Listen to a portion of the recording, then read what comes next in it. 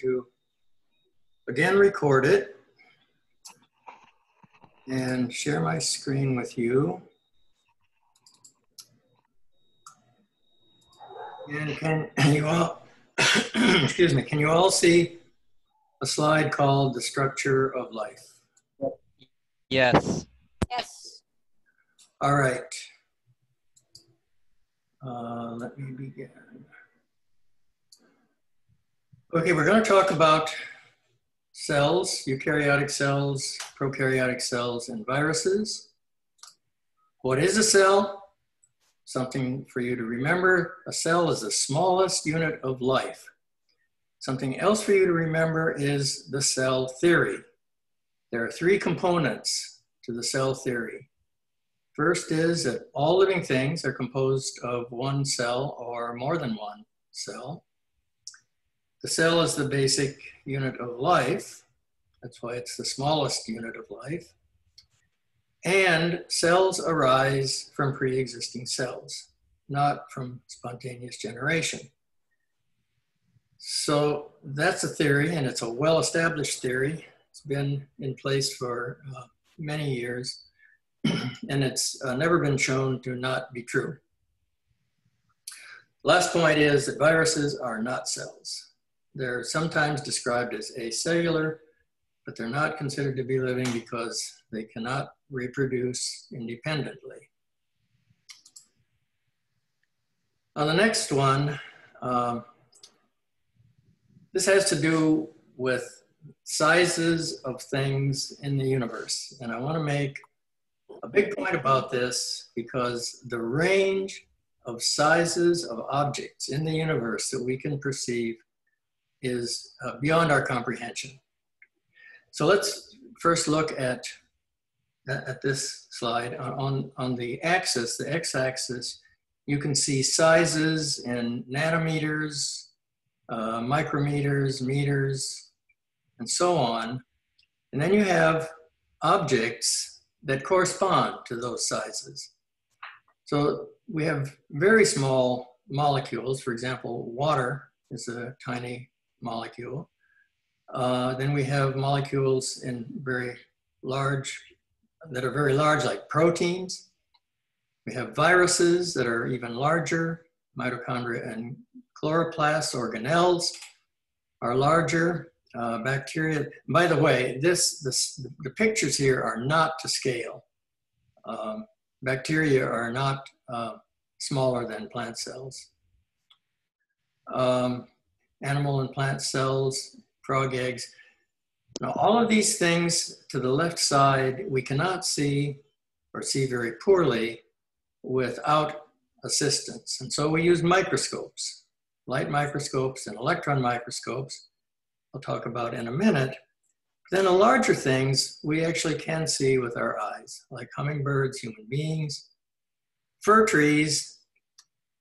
Then beyond that, if we want to look farther, to even larger things, we need telescopes.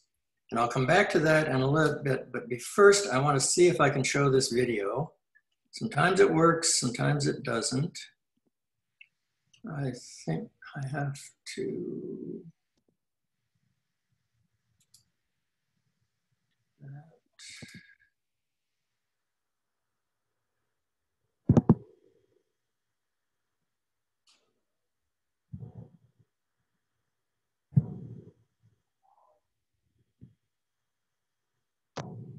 A cell can be, how it can have all of this machinery. When we study science, it's natural to just categorize a whole series of things as just being really, really unimaginably small. So when people say, hey, atomic scale or molecular scale or protein or a cell, you often just group that together and say, oh, those are really, really, really, really small things. But what I want to do in this video is get an appreciation that even though all the things I just mentioned are really small, there's actually a huge difference in the sizes of those things. And hopefully Did you want us to watch the video because we can't see it, or at least I can't. Cell can be, how it can have all of this machinery, how it can actually be. No, I can't see it. I can hear it, but not see it. Me too. Yeah. Yeah, I can only hear it. Well, that defeats the purpose, because what's important is that you be able to see it. Well, thank you for telling me that. I don't know what to do about it. As I said, sometimes things work, sometimes they don't. And apparently in this case, it didn't work.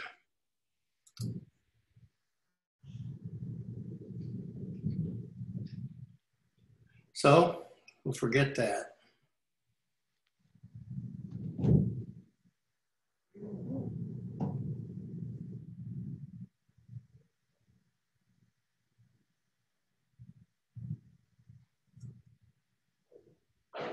All right, then we'll come back to how we see things. Here is a compound light microscope. You've probably all seen such a thing and probably even used them. With such a microscope, we can see things that you can't see with your eye. But the magnification is limited. It's up to about 400-fold. And what you see on the right here are 4 plant cells with no staining. That's what they really look like in natural light, in a light microscope. Now, if we go to the next one, you see the same thing, but with a transmission electron microscope. Now, here's the thing to remember about transmission electron microscopy.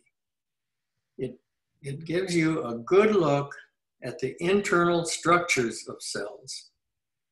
Fine detail about the internal structures. Tells you very little about the surface. So note that down, that you would use a transmission electron microscope to get detailed information about the inside of a cell. Now, in contrast to that, there's another type of electron microscope called scanning.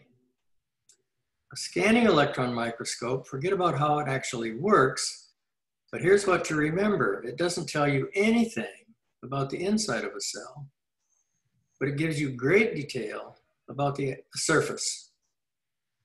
And that you can see those same 4 plant cells are here viewed with a scanning electron microscope at about the same magnification.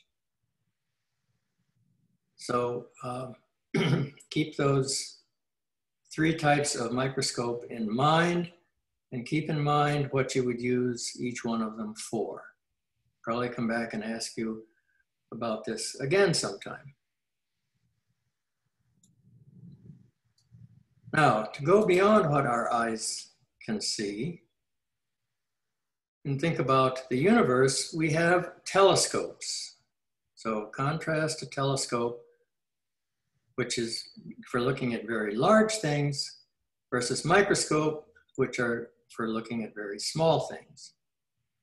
And you see a space telescope, and this one on the right is a radio telescope in Puerto Rico. So what can you see when you point these things into the sky and look? Well, one thing you can see are galaxies. And again, I'm coming back to make the point about the sizes of things in the universe. So you see here in the lower left, the Milky Way galaxy. That's the one we're in. In fact, if you can see it, our sun is right here out toward the edge of the Milky Way galaxy. And all the rest of these points of light are stars. Our sun is just one of the stars, one of the many, many stars in the galaxy. Now, how big is this galaxy? Well, its diameter is 200,000 light years. How big is a light year? Well, 1 light year is the distance that light can travel in a year. And how fast does light travel? 186,000 miles a second. So if you multiply the number of seconds in a year by the distance that light can travel in a second, you get 5.8 trillion miles is 1 light year. 5.8 trillion miles. We can't even imagine how far that is. Yet you have to multiply that number by 200,000 to get the distance across the Milky Way galaxy. So my point is that we're going from very small molecules, even atoms we're going to talk about later, here on the planet Earth, but we can look at all kinds of things of different sizes between atoms and fir trees. And then when we look out away from our planet, we see monstrous big things. So the Milky Way galaxy alone contains approximately 300 billion stars. Again, that's a number that we can't even imagine. 300 billion stars like our own sun. And then the picture on the lower right is just one frame of one section of the sky. In that frame, there are 15,000 galaxies. So think about how huge this one galaxy is, the Milky Way. Think about 15,000 of those and the distances that each one occupies and the amount of space, apparently empty space, between and among these 15,000 galaxies. Okay, I don't want to belabor this. I hope you all get the point of what we perceive our universe to be, from atoms to galaxies. Okay, back to Earth. What kinds of cells do we see in nature? We see prokaryotic cells, bacteria and archaea. We see eukaryotic cells like animals and plants. And we see viruses, which are not cells.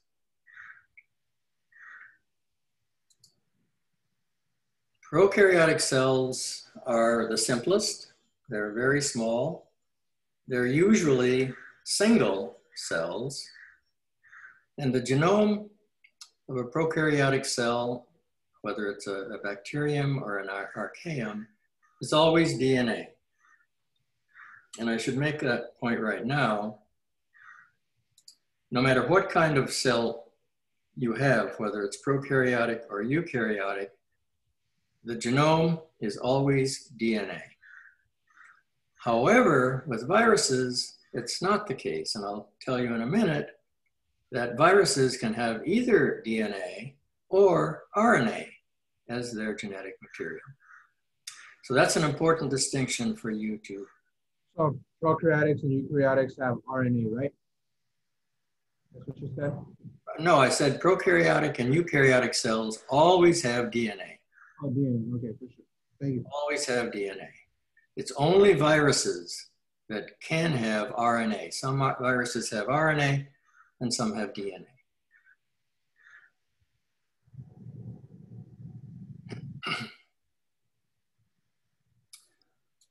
Okay, bacteria are generally found in as having either one of three types of shape. Either they're rods, like you see on the left there, a bacillus, or a sphere called a coccus, or some of them are spiral shaped.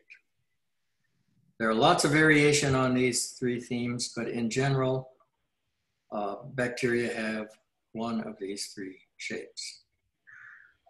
A prokaryotic cell structure. On the right here is a photograph through a microscope. Can you tell me what kind of microscope was used to make that picture? Transmission electron. Yep, you're right, because you can see the internal structure. It's magnified to a very high extent, and you can see very little on the surface. The various different structures are labeled in the drawing in the middle: the DNA, the ribosomes, the cell membrane, and the cell wall. And then there's another drawing to the left showing pretty much the same things. Okay, eukaryotic cells. Eukaryotic means, eu means true, karyon means nut or nucleus. And there are generally two types of eukaryotic cell, animal and plant. As I said earlier, the genome of eukaryotic cells is always DNA. They are somewhat larger on the size scale. And let's take a look at animal cells. They come in a variety of different shapes and have different functions. So a muscle cell has its function. Cells are shaped as you see them here. Skin cells have quite a different function. Cells of the nervous system have a very different function, and you can see they have a very different shape. And blood cells, among the most abundant in our bodies, are pretty much always spherical or some semblance of spherical. Okay, here's something for you to think about. I'm not going to tell you the answer. You may tell me the answer sometime in the future. In a human, there are 230 different types of cell. Each of those 230 different types of cell has exactly the same set of genes. That is about 25,000. So each cell in your body has 25,000 genes. I have a question. Uh-huh. Is the Zoom calls gonna be recorded and sent out to us so we can go back and reference? I'm recording it right now, and I will try to make it available to you. I tried that last time and it apparently didn't work, so I'm going to try it again. But these slides will be uploaded on Canvas. The slides will be available, yes, for sure. I can't guarantee that they'll be annotated. And also, we get, long time to get the course, Zoom meeting. Excuse me? It took a long time to get a Zoom meeting. It took me about 20 minutes. Oh, today? Yeah. Time to get into Zoom? What was the problem? I don't know. It's showing wait. Did it call for a passcode or something? No, I did everything, but it told me wait for, it should be wait, that's it. And then I waited for 20 minutes until I get in. And then it finally let you in? Yes, sir. Okay, does anybody in the class have a solution or have a recommendation for what to do when this happens? Because I don't know. I don't know what would have caused that. Last semester, my teacher would put the class on private like you did with the passwords. And so he would have to manually accept people. But if you put it on public, everyone can just join at the same time. Did anyone else have trouble joining today? No, I had problem joining in, but last Monday, and it happened the same thing. The administrator, you had to let me into the meeting, so I was there for 40 minutes until I gave up. Did you eventually get in? On Monday, no, it didn't let me in, but this time it did. Okay, you did the same procedure, and today, no problem. No, no problem. I believe you have to be before 12:30, so it will let you in right away. Okay, Amir, did you try before or after 12:30? After 12:30, because I went to Congress, I tried to get the passcode, whatever, but you already sent the link through the email. And then I went to email my my email to get in a class, and then my email when I it took me after 12:30. You understand that? It's about 2-3 minutes, and then when I tried to get in, it took me 20 minutes, and I already sent you email. It took me about 20 minutes to test. Well, maybe a critical point is the starting time, 12:30, and if you join before that, no problem. After that, you may have a problem. I'll try to fix that by not requiring anything to join. That anybody in the whole world can join. Anybody else have any advice for Amir? Okay, let's get back to where we were. Question I'm posing to you about our 25,000 genes we have in each cell, and yet we have 230 different kinds of cells. Can you come up with a hypothesis to explain why different cells with the same genetic material function so differently? So think about that, and won't dwell on it now. We'll talk about it later, and we're going to study this question a lot later on in the semester. Another good question, why are we not just made of one big cell? Why do we bother to have 230 different types of cell?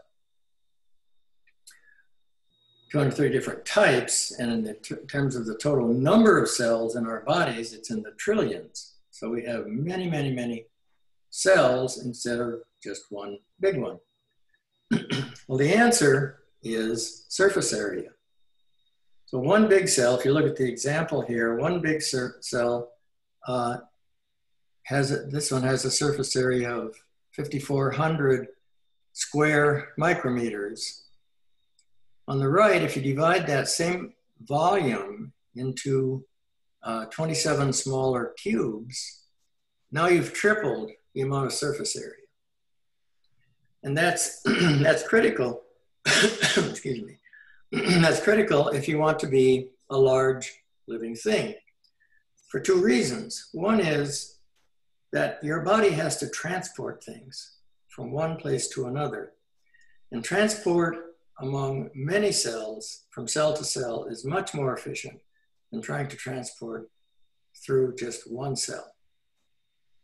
Moreover, communication, for example, our nerves. Nerves have to transmit from head to toe.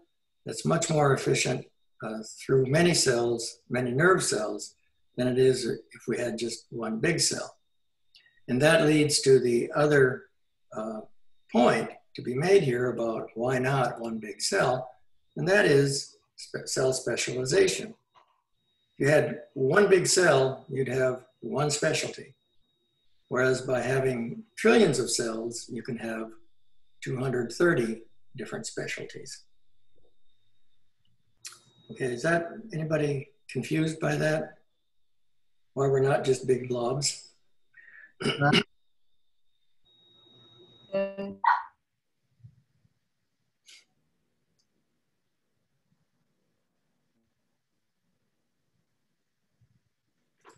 Okay, animal cell structure.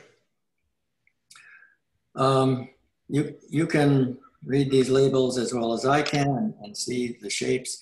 The nucleus is usually one of the larger organelles in a cell. You have the rough endoplasmic reticulum where the ribosomes are, and smooth where the Golgi is. The mitochondria are what they make ATP, those are the powerhouses of the cell.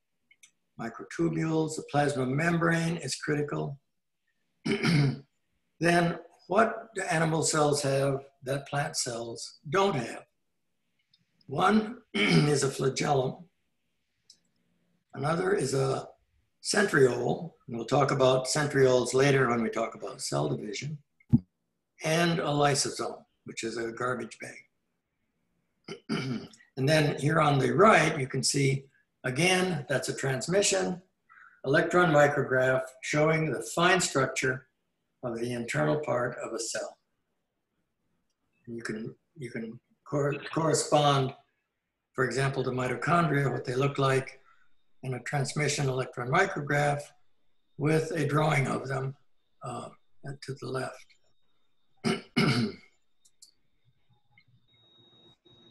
Okay, plant cells. As I said, plant cells have basically the same structures that animal cells do, but this is very important. The things that plant cells have that animal cells do not have. One is a cell wall. All plants have cell walls. Animals never do. They both have plasma membranes. The plasma membrane is very different from a cell wall. Central vacuole, animal cells have vacuoles, but plant cells usually have a huge area in the center of the cell, which is the vacuole. The most important thing is the chloroplast. And that's because it's only plants, only organisms that have chloroplasts that are producers. Every other living thing on the planet is a consumer, dependent on... Can you repeat that one more time for me, please? I didn't understand. Say that again. Please ask the question again. Can you hear me? Yeah. Can you re-explain what you just said for me one more time? Oh, okay. I'm emphasizing the essential differences between a plant cell and an animal cell. So all plant cells have walls, cell walls made primarily of cellulose. Both animal and plant cells have plasma membrane, but a plasma membrane is very different from a cell. Both kinds of cells have vacuoles, but only plants have huge central vacuoles. On most photographs, if you look at the electron micrograph to the right here, you can see that nearly half of the cell is the vacuole. This looks like it's empty. But the most important thing I wanted to emphasize here about the difference between plant and animal cells is the chloroplast. Plants are green. And we'll talk later about looking at plants that appear not to be green, but all plants have chlorophyll. And they are the producers because they're the only thing on the planet that can harvest energy from the sun and convert it into chemical energy. So all organisms on the planet are consumers of what plants produce, and the reason they produce is because of the chloroplast. Okay, so. Question? Yeah? So will an animal cell be similar to human cell? Human cells are. Yeah. They are? Okay. So everything I said about animal cells is true about human cells. Not all human cells have flagella, but some of them do. Okay, then let's go to viruses. As I've emphasized, viruses are cells, but because of their importance in biology, we need to understand their structures and their functions. And here are some examples of viruses. On the left, there are 4 pictures. One is tobacco mosaic virus, which has RNA as its genetic material. Next to it is T4 bacteriophage, which has DNA. And then HIV is on the bottom. It is an RNA virus. And you see pictures of them to the right. These are electron micrographs. A rod, tobacco mosaic virus is rod-shaped. Bacteriophage, it looks like a spaceship. And this shows it attached to its host cell trying to inject its DNA. And HIV is sort of a spherical type of virus. This shows pretty much the same thing. But then, why are we here online? It's because of this thing. Coronavirus, and here's a distinction that you should make when you read the newspaper. The disease caused by coronavirus is called COVID-19. You'll hear that most often in the media. The virus itself has a different name. It's called SARS-CoV-2. And that distinguishes it from many different coronavirus, types of coronavirus. This is a particular type of coronavirus called SARS-CoV-2. Now, on the upper left, you see a scanning electron micrograph of virus particles without any staining. You can see they're spherical, and around the edge are little structures which are called spike protein.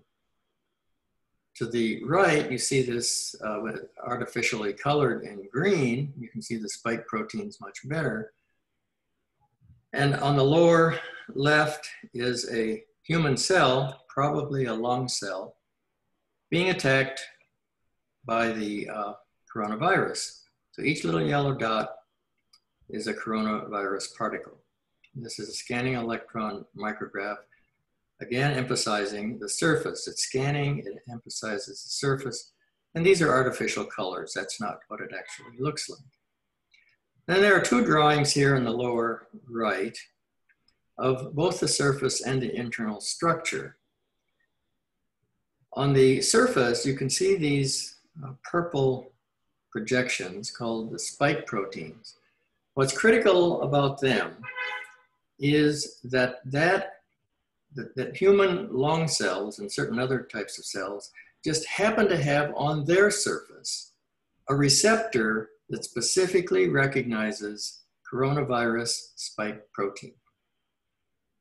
And it's because of that, it seems like it's just an accident that there is this specificity, but it's because human cells can recognize the coronavirus that we get attacked by coronavirus.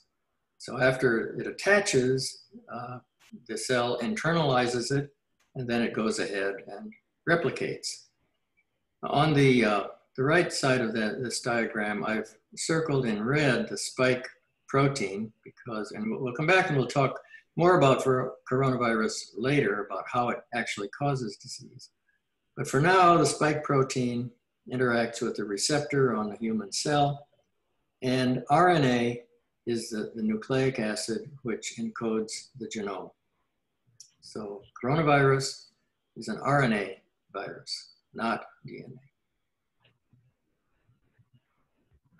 All right, we're getting close to running out of time. So I think the last three slides are examples. You're looking at a cell under a compound light microscope. Remember what a compound light microscope is. And what you see is something that's 50 micrometers in diameter. You can see a nucleus, you can see a cell wall. What type of cell is this? A plant cell? Yes, I would say you're right. And what makes it a plant cell? What about that description makes it a plant cell? It has a cell wall. That's one thing. But bacteria have cell walls too. The diameter? That gives you a hint, yeah. It's larger than most bacteria. But there's something else that's jumping out at you. The type of microscope used to see the microscope? Yeah, you don't have to be using a light microscope to see this, but that it has a visible nucleus. Somebody said it has a nucleus. So what distinguishes this cell from a bacterium is that a bacterium does not have a nucleus. So the nucleus and the cell wall indicate that it's a plant cell. Another example, looking under a microscope and you see something that's rod-shaped, about 4 micrometers in length, has no apparent internal structures, but it does have a cell wall. What kind of microscope is used to see this?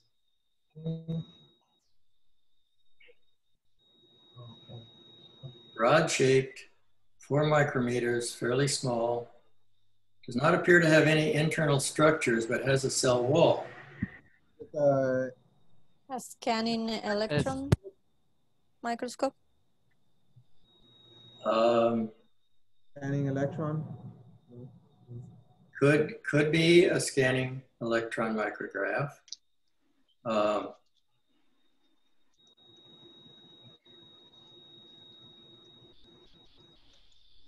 And what kind of a cell would you say it is? Yeah. Let me back up. Somebody said a scanning electron micrograph. No, it's not a scanning electron micrograph. Why? Excuse me. You say because it's looking at the internal structures? Yes. Yeah, the internal structures, it doesn't have any internal structures. So did you say scanning? If you said scanning, then that's right. That would only show the surface.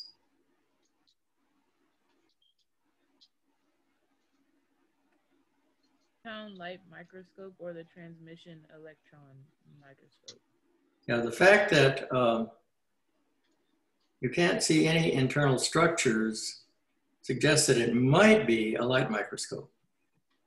4 micrometers would be about the limit of magnification, but it could be either a light microscope or a scanning electron microscope. Either one, I think, would satisfy this description. Okay, we have 1 minute to do the last one. Structure that is less than 0.02 micrometers, does not have any internal structure. What type of microscope are you likely using? And what type of entity are you probably viewing? Okay, this is very small, 0.02 micrometers, has no internal structure.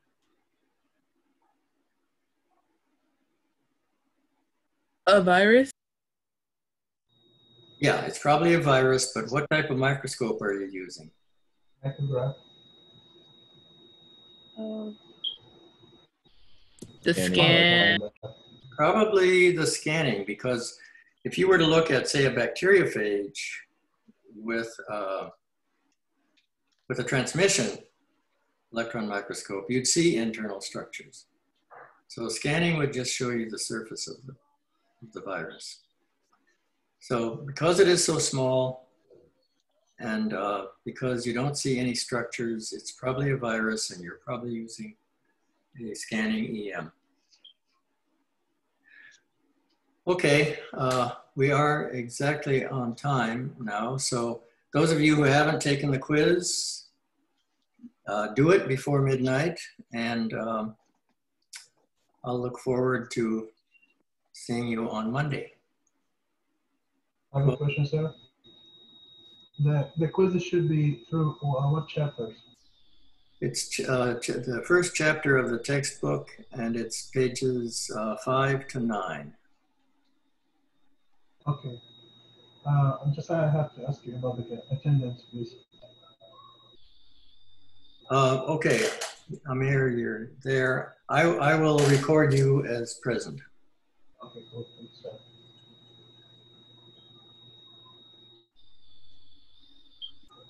Anyone else that I didn't record your presence? No? Did you get Violet Lincoln? Violet, who? Lincoln.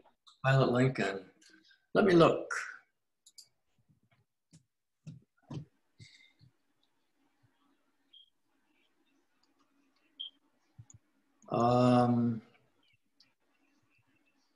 You joined late, right?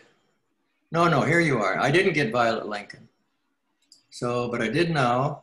And Amir, you're the very first one, and now I have you. Okay? Excuse me, did you get Halima? Say it again. Halima? How do you spell it? Could you spell it for me, please? HALWEMAH.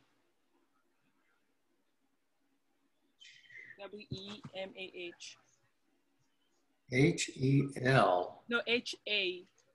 H-A-L. I don't have an H-A-L. H-A.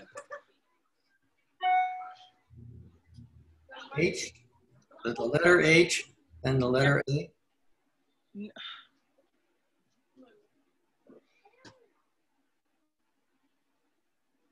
I'm sorry, the microphone is fuzzy and I can't understand clearly what you're saying. You say H-A-L.